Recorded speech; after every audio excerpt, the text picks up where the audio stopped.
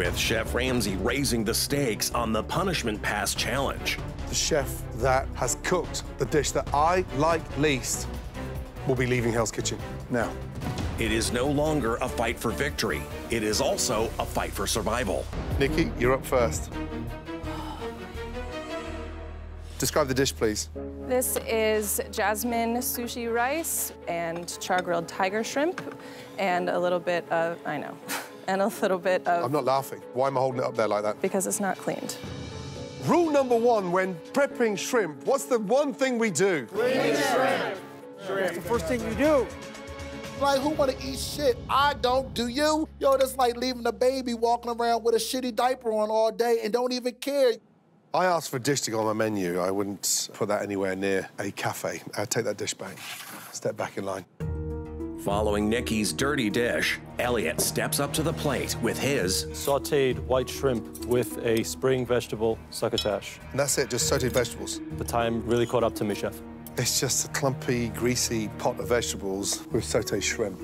Is it worse than Nikki's?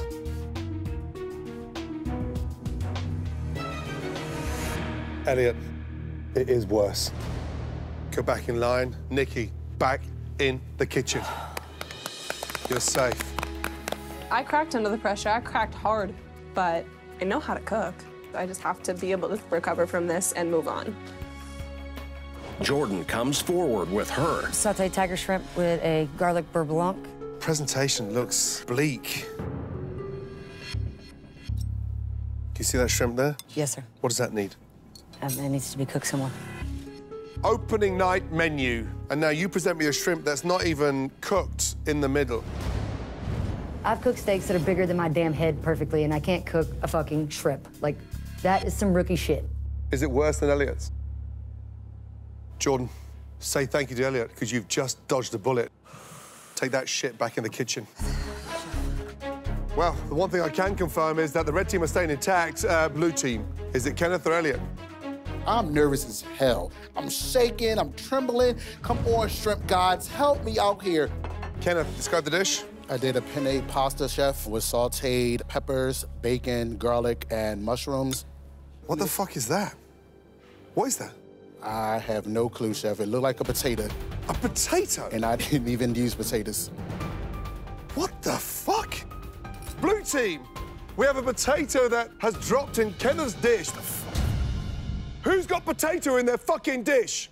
No one. None of us. Chef. Oh, my God. Potato gate. You don't know how that got in there. Chef, I didn't touch potatoes. Potatoes wasn't even a part of my dish. Taste that. It's a block of Parmesan, you fucking donut. Did you put the Parmesan in there? Yes, chef, but I grated the Parmesan cheese. Grated? It's a block of Parmesan in there. We're trying not to laugh, but Kenneth, come on, man. Like, it's a piece of Parmesan. You know, you can't fix stupid. Do you want to swallow that or do you want to spit it out? Spit it out. Yo, I know the difference between a potato and Parmesan cheese, but it looked just like a potato. It's a mess.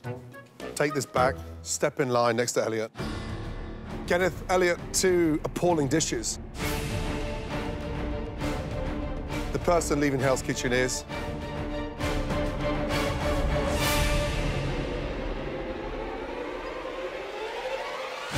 Kenneth.